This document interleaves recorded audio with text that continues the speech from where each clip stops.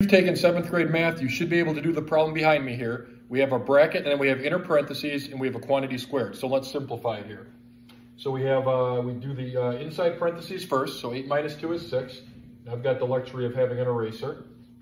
All right, so then we have a plus and a times, right? This is saying 3 times 6. So we do multiplying first. So 3 times 6 is 18. So we're going to change this to 18. There we go. Then we have 18 plus 5. Well, 18 plus 5 is 23.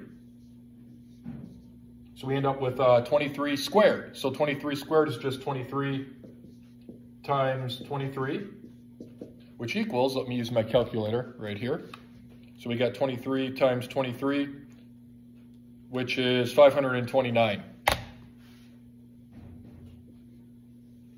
So final answer, 529. Let me know your thoughts on that one in the comment section. Have a great Thanksgiving, everybody. We'll see you next time.